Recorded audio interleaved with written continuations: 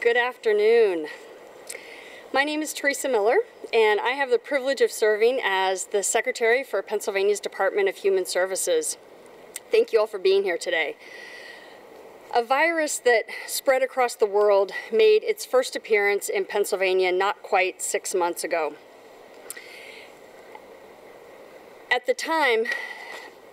In the time since that first Pennsylvania case was confirmed on March 6th, COVID-19 has caused a global pandemic, the likes of which we haven't seen in a century. We've experienced incredible loss in the Commonwealth since. More than 7,500 Pennsylvanians have died, and many thousands more have suffered through a debilitating illness that we are still beginning to understand. I'm extremely proud to serve in an administration that fights every day to meet government's most important responsibility, protecting the lives, health, and safety of people. As many of you know, I am the mother of a 4-year-old daughter, Addie. Those of you who are parents know that 4 years old is a particularly inquisitive time in a child's development. Over the past 6 months, there are several questions that I've had to answer or tried to answer that I've gotten from my daughter. Mommy, why isn't the playground open? Mommy, why can't you play with me now? Mommy, am I going to get sick? Mommy, when is the corona going to be over? This has been an extremely difficult time for families, particularly those with children. And while I know how difficult it's been to look my child in the eye and tell her I don't know how long the playground is going to be closed, I don't know what it's like to tell a teenager that their high school graduation has been canceled. I don't know what it's like to tell a middle schooler desperate to see their friends that school can't go back to normal yet. I don't know what it's like to tell a child of any age that mommy or daddy lost their job.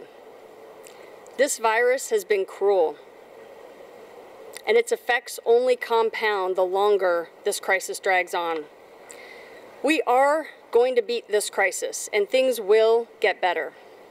But right now, I'm here with my colleagues from the Departments of Health and Education to tell Pennsylvania families that we see you and we hear you. I wish I could stand here and tell you exactly what to expect over the next 6 months, but I can't. I wish I could tell you that a return to normalcy is just around the corner, but I can't. I wish I had answers to all my daughter's questions, but I don't. Here's what I can tell you. The Wolf administration remains 100% committed to doing everything within our power to keep your family safe. Likewise, we remain committed to doing everything within our power to help your family overcome the myriad of other challenges we face as a result of this pandemic. I want you to know that your family is not alone. There are resources available to help you, and you have every right to reach out and ask for help when you need it. In that spirit, we're going to spend some time this afternoon speaking directly to Pennsylvania's parents, grandparents, foster parents, and anyone else who cares for a child. This year is going to be different, but we are going to get through this. In fact, DHS has developed some options that we hope will ease the burden of some families of school-age children who are distance learning either by their own choice or the choice of administrators at their child's school. Our routines have been so disrupted by this crisis that many families have found themselves in the position of searching for childcare options for their school-age children during times that they would normally be in school and safely supervised by their teachers. Without getting too deep into bureaucratic policy, here's what has changed. Licensed and therefore regulated childcare has always been an option in Pennsylvania for children up to age 15. However, because school-age children are expected to be in school for the bulk of the day, there are restrictions on licensed childcare for school-age children. We recognize that families need flexibility right now, so we're significantly modifying and relaxing restrictions on school-age childcare. Here's what this means in real life. First, families may create collectives or learning pods of other trusted families in their community who can depend on each other for supervised childcare during school hours. And you don't need to go through a licensing process to do this. On the DHS website, we've posted a list of recommendations for families considering this option. For example, safety remains a priority, and we advise families to stay up to date on the latest COVID-19 guidelines from the Centers for Disease Control and Prevention. We want children to be in situations where they are safe and supervised by trusted adults, where they're able to focus on their education, and where their interactions with other people are limited so as to minimize the risk of COVID-19 transmission. What we don't want are parents quitting their jobs to stay at home with their children, with their school-age children. For that reason, we're also collaborating with organizations across Pennsylvania, like the United Way and the YMCA, to establish and strengthen part-day programs for school-age children. These programs would be hosted in commercial settings rather than homes, but the overall goal is the same as the learning pods.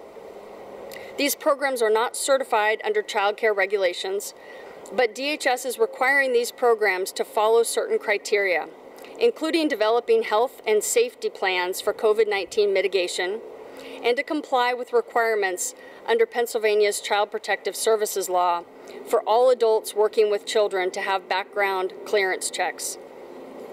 We're working on a search tool for the DHS website that families will be able to use to find information about these part-day school-age programs. When non-licensed providers notify the department that they are open to provide school-age childcare, we will post the contact information so families looking for options can find it. Starting today, we'll be collecting this information from organizations that are providing this service to families in their community. Once we verify that a program meets our criteria, we'll post the information to our website for families to access. When possible, we do recommend that families enroll their children in a certified child care program. Certified programs have routine oversight and must comply with statewide child care regulations. Certified programs may be able to accommodate your child's schoolwork, but it's important to note that it depends on the individual provider. So make sure that you have that discussion with the provider before enrolling your child. You can find certified childcare in Pennsylvania at findchildcare.pa.gov or contact your Early Learning Resource Center, or ELRC. You can find your ELRC at www.raiseyourstar.org. While we're talking about childcare, I want to take this opportunity to remind all Pennsylvanians that we all have a responsibility to protect children from child abuse and neglect. Back in the spring, when schools closed, we saw a roughly 40 to 50% decline in child abuse reporting. And that makes sense when you think about the fact that of the 39,000 reports made by mandated reporters to Childline in 2018, more than a third were reported by school employees. Even this summer, with summer camps and library story times canceled, we've seen a 10 to 12% decrease in Childline reports compared to these same months last year. With so many schools starting the 2020-21 school year with an entirely virtual or hybrid learning model, this reduced interaction between children and educators remains a concern. In home-based learning pods and flexibilities for school-age childcare, there are opportunities for other members of the community to step up and protect a child, and I encourage you to do so.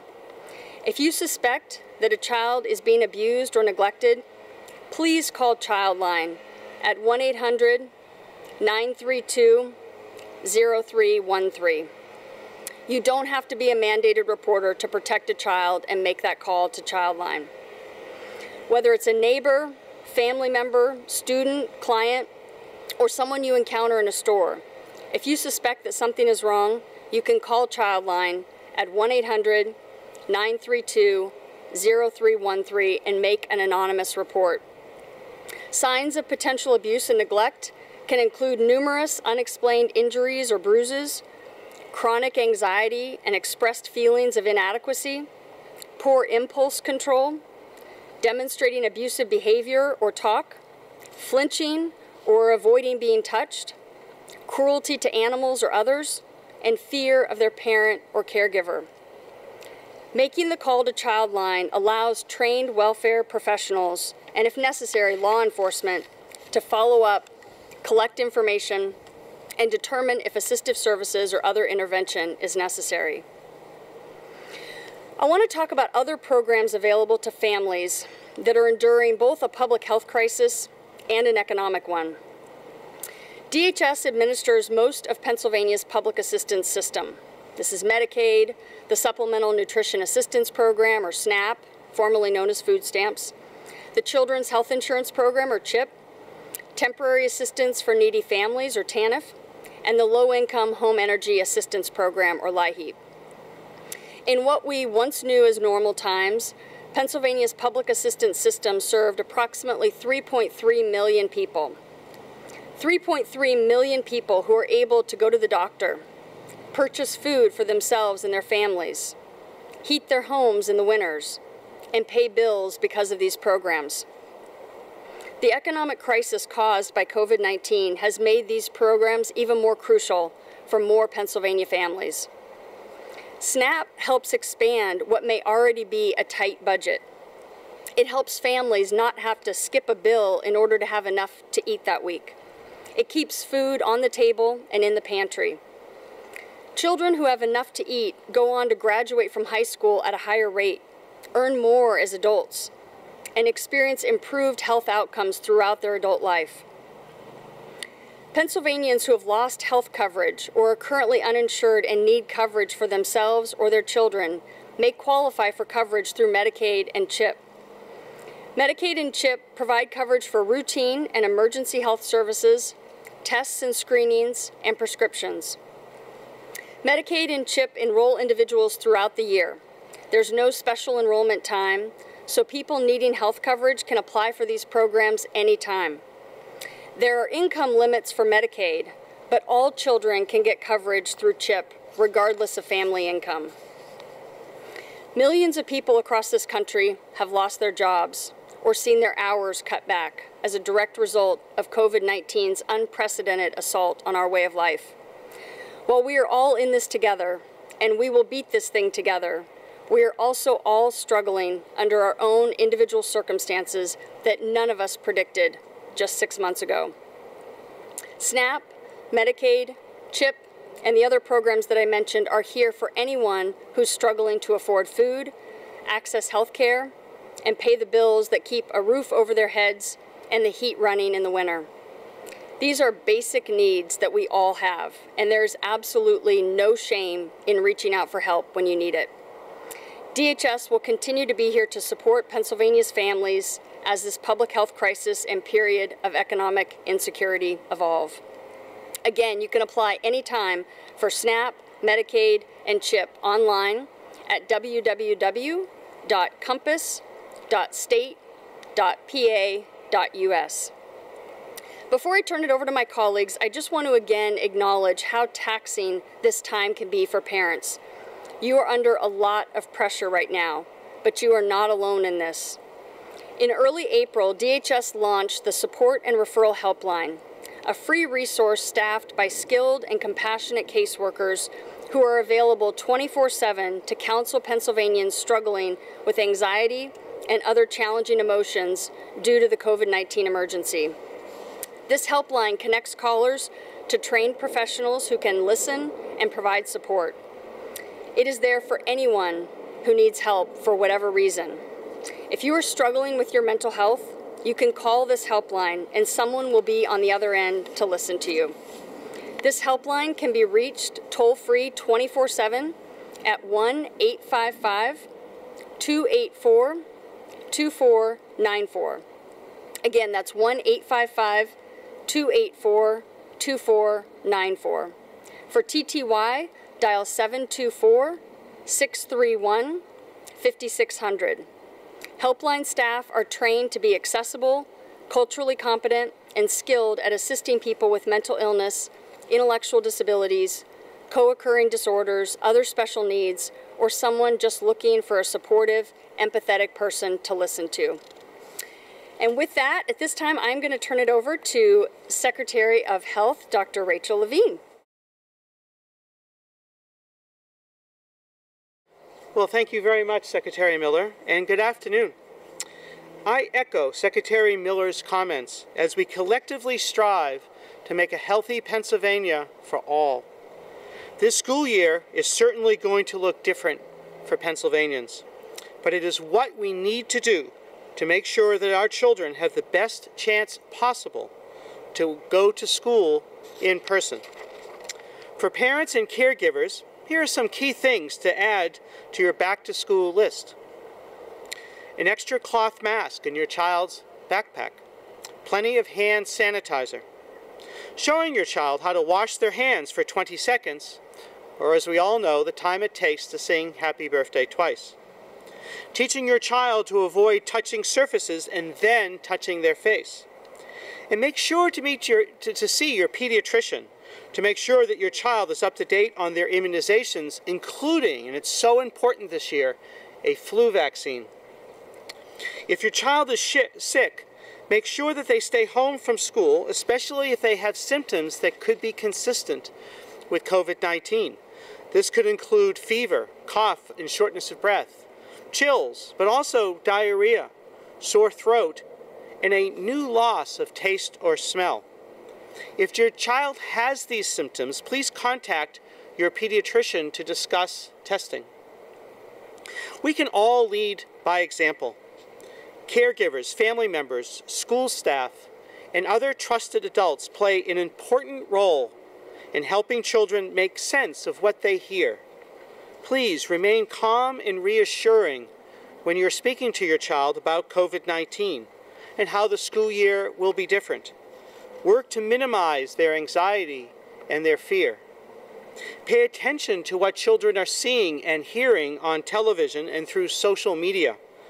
Consider reducing screen time.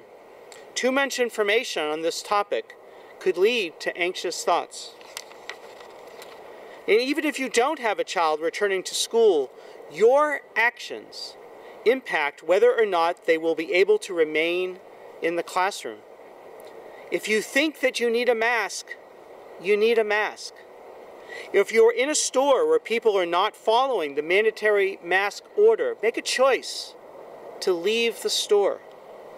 If you're getting together with people who have been vocal about not changing their habits, not wearing masks, make a choice not to see them at this time.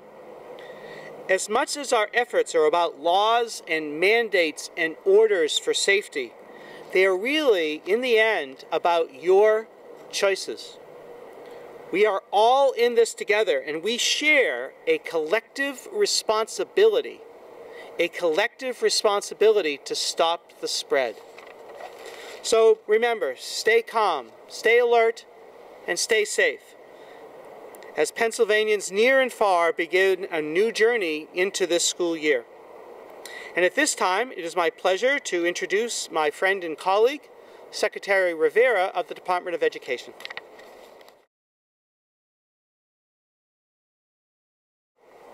Thank you, Secretary Levine and Secretary Miller.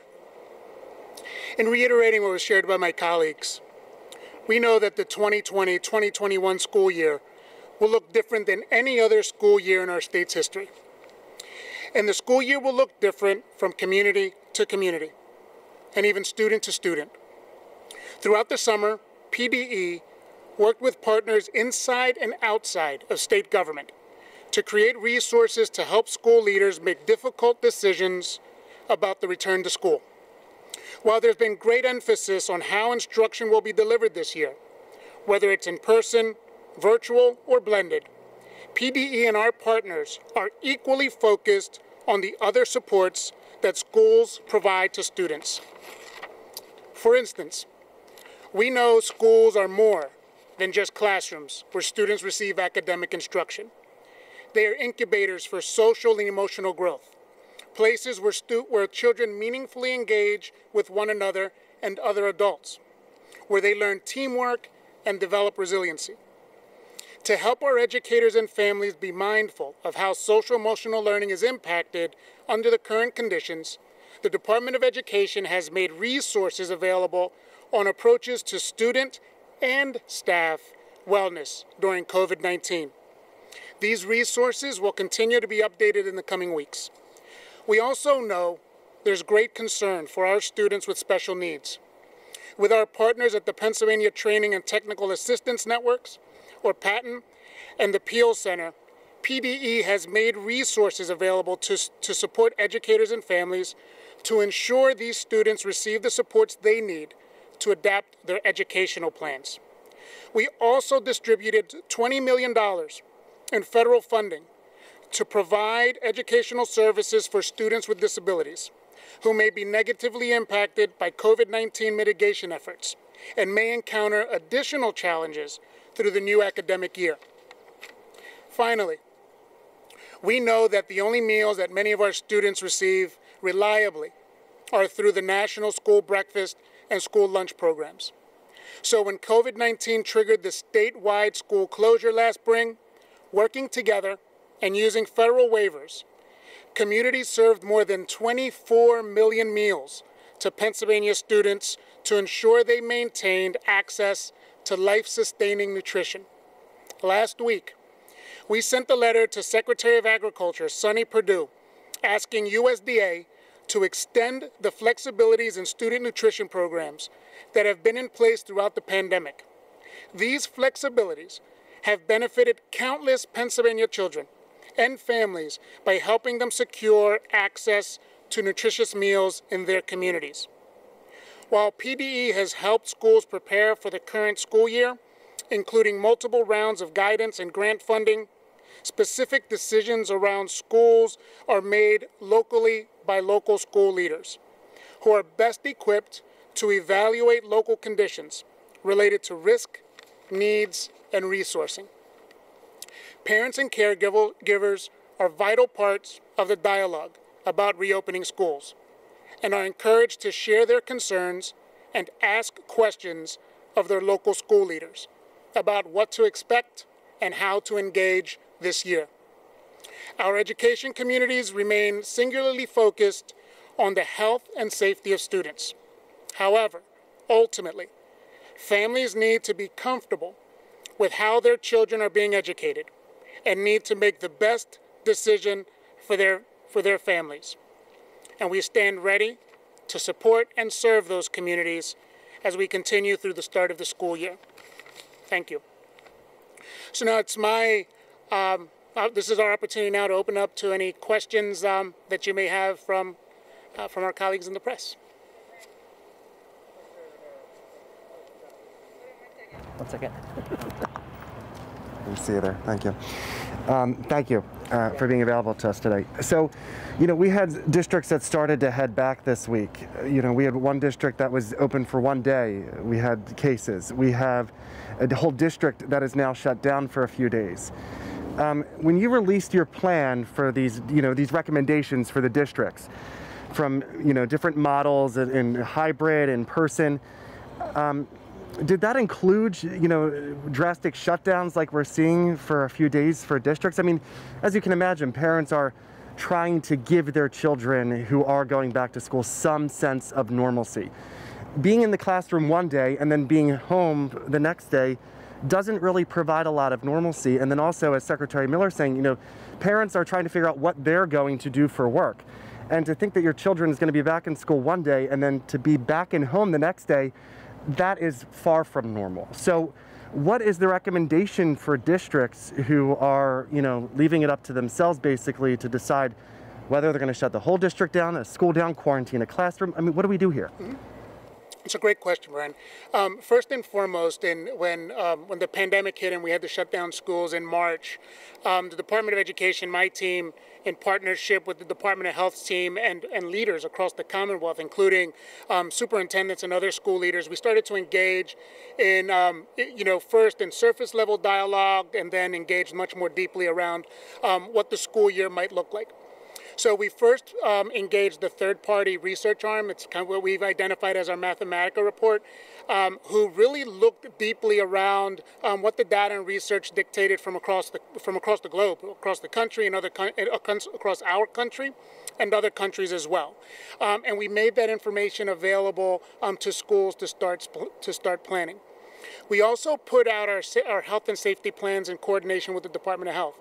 Now, when we looked at our health and safety guidelines, school districts were encouraged to engage their local communities as a community voice, submit those plans to the school board for review and adoption, post those plans online, and then submit the plans to the Department of Education.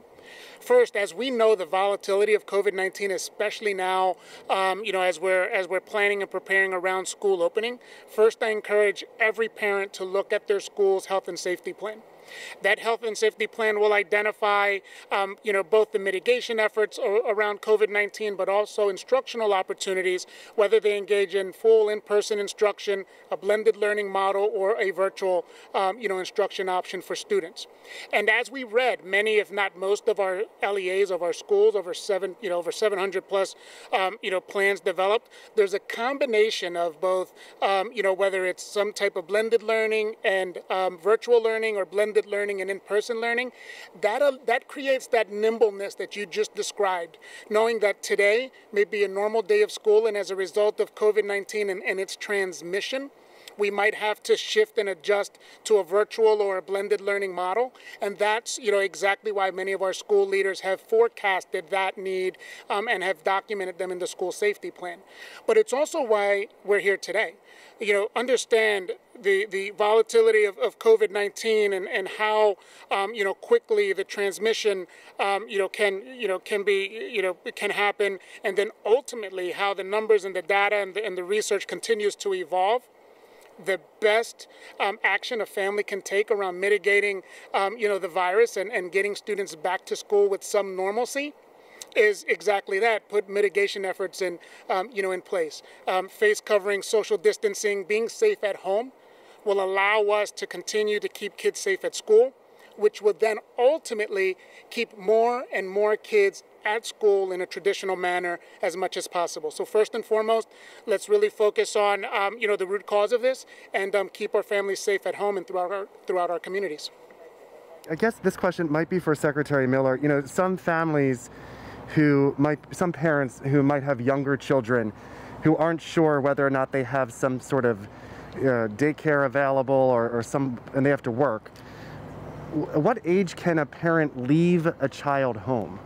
Is there an age recommendation or a law, or is it, how's that? Because I'm sure some parents are wondering whether or not is my child old enough to stay home by themselves while I work, or stay downstairs while I work upstairs, if childcare is not an option, or if the affordability for childcare is not an option.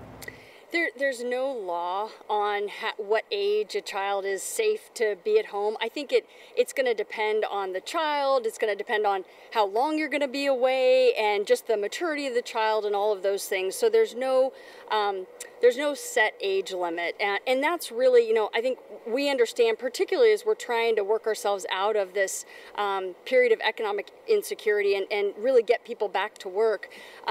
That's really why we were doing what we're doing in terms of providing more flexibility so that parents have more options. So to your point, if they've got a child at home that is school age that would normally be at school, maybe a learning pod, if they can't find childcare, maybe a learning pod is something that makes sense for them. So finding some other trusted family members to get together and figure out how they can share responsibility might be an option. So we're just trying to get creative and come up with as many options as we can so that families aren't in a position of having to quit their job to stay at home. I have a follow-up question for Secretary Rivera, specifically about the Mathematica report.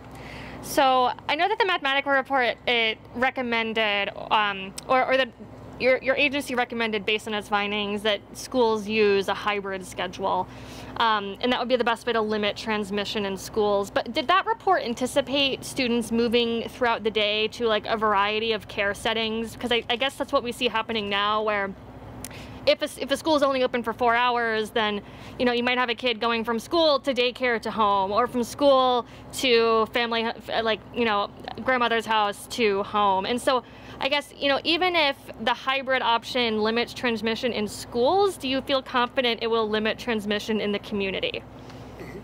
So as we shared, both through the research report and the continuous guidance we put out, why we've identified them as guidance is because we understand that social conditions are different, community to community, school district to school district, and geographic area to geographic area across the Commonwealth. So what was taken into account when we look at mitigating the transmission of COVID-19 are life circumstances, right? So we understand that if we fall into a transmission rate where the data dictates that a school district consider blended learning or virtual instruction, that is really put into effect to protect the masses at the school district, at the school level, and then ultimately keep their families safe at home. But we also know that there is going to be no substitute for due diligence of the family. Ensuring that children are being mindful, their students are being mindful. Ensuring that, as Dr. Levine shared, we're looking closely at some of the symptoms and the look-fors around COVID-19. So, guidance is exactly that. It's guidance. But ultimately, what we're providing is one tool in the toolkit to help create a holistic environment for students and families to be safe and healthy. So I wouldn't say that you should consider our guidance as a standalone. It's using our guidance for schools, the Department of Health guidance, for public health, safety and security, health and safety, and then ultimately even the resources put out there by the Department of Human Services to address issues of mental health, and food security. So everything that we're doing collectively are tools and resources that families should utilize to support their families and their students holistically. So there's no one size fits all, but what we're doing together can help support most families in the Commonwealth. So, now that we're looking at this in practice, I guess is what I'm trying to ask. Are you still confident that the hybrid model will be the best way to limit transmission? Or as we see kids and families moving throughout these pods and kids moving throughout different settings during the day, is this a wrinkle that maybe we're having second thoughts about? So when you think about it, our families have started school, some of them this week, and they're seeing this for the first time in practice.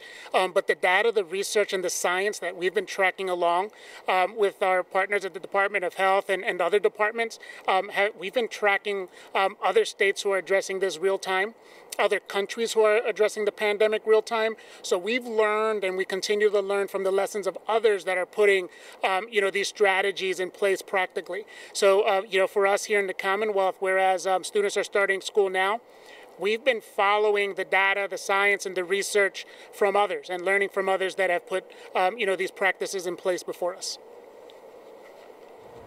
Okay. Dr. Rivera, I got kind of a follow-up to that question. Looking at your dashboard as far as the recommendation of what districts should be doing, there are dozens, if not more than that, districts that could be doing hybrid that are doing remote.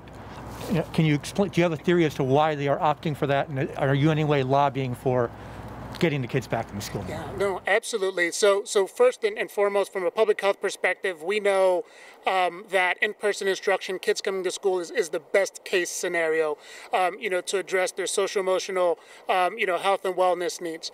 But we also understand that the data that we're providing around transmission of students and the needs of students is, again, one data set. And I think an important factor as we're considering why school leaders are making the decisions that they are, student transmission, probably the most important factor, but it's one of the factors, because at the same time, schools have to work to consider transmission rates amongst their staff. And if teachers, fall ill, contract COVID, then there isn't a teacher in front of the classroom to be able to provide instruction. They're also taking into account, their ability and the resources to maintain clean and healthy environments, both, physically and environmentally. And we also have to take into account our families. We know that many students also go home, to households with aging family members. And so it's easy to look at one specific data set and say, well, children are less likely to transmit or to become hospitalized themselves. But we know that, children, students, underage students in our schools don't live in a vacuum or a bubble. They go home and they engage with other citizens, other Commonwealth neighbors that fall within those other areas. So as we look at the toolkit, as we look at the threshold in terms of the tool created by the Department of Health and PDE, we know that students are one factor, but we also have to work to keep our educators, our staff, and faculty safe, and to keep families and communities healthy and safe as well.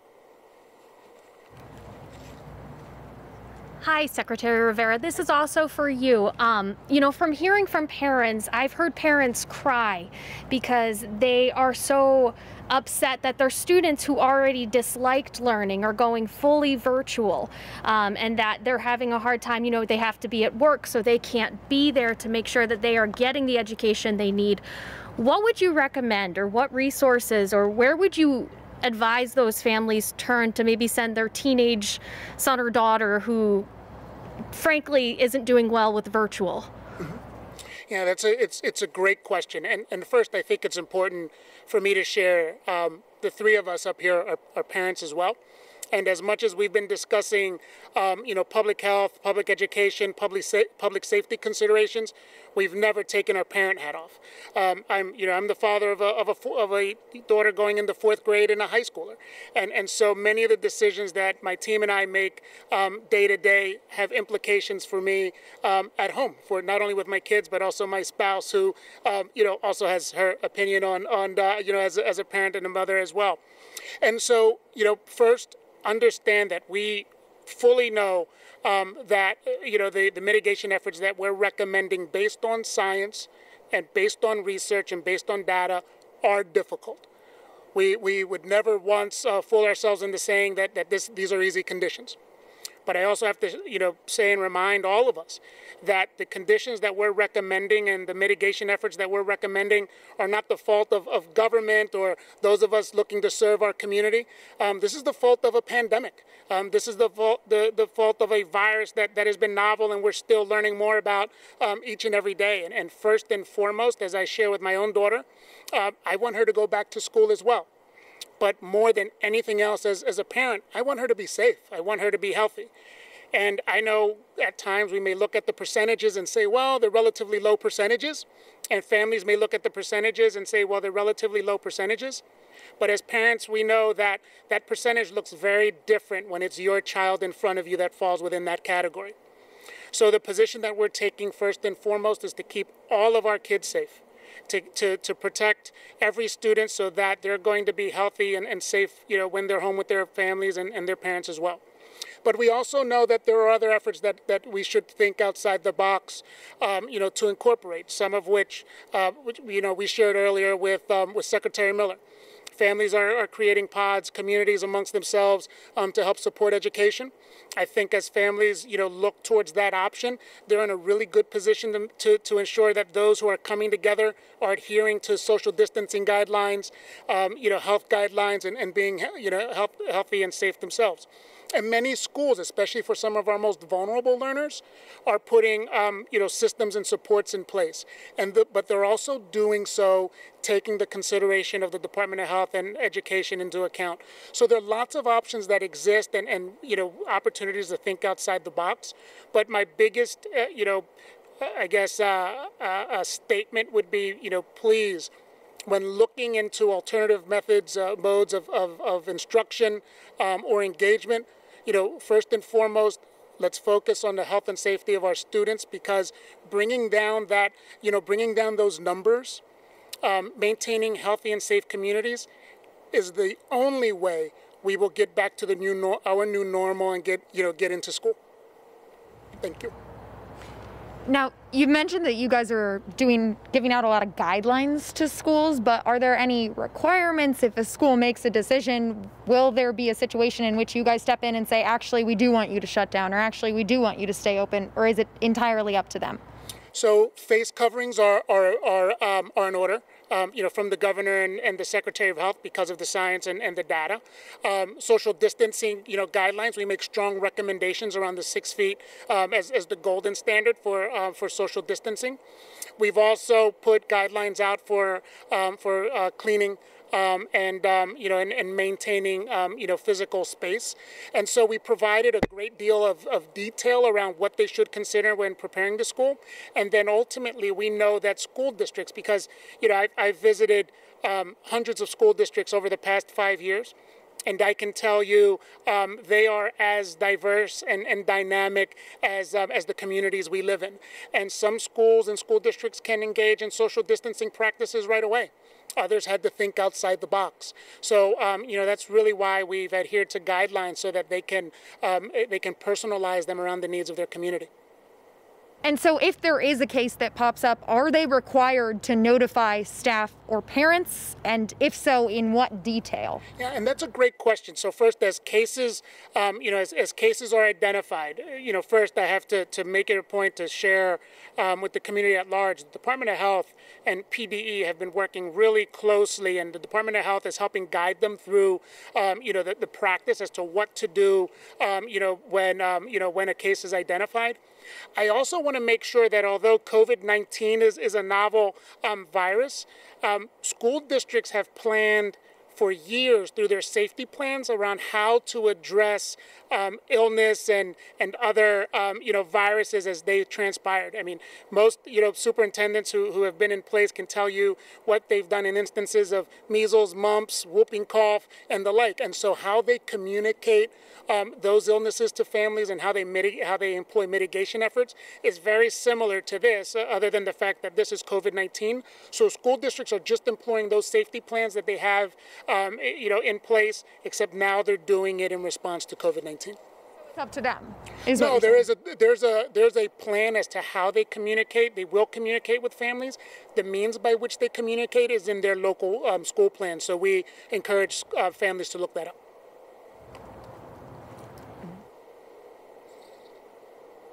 This is actually for Secretary Levine.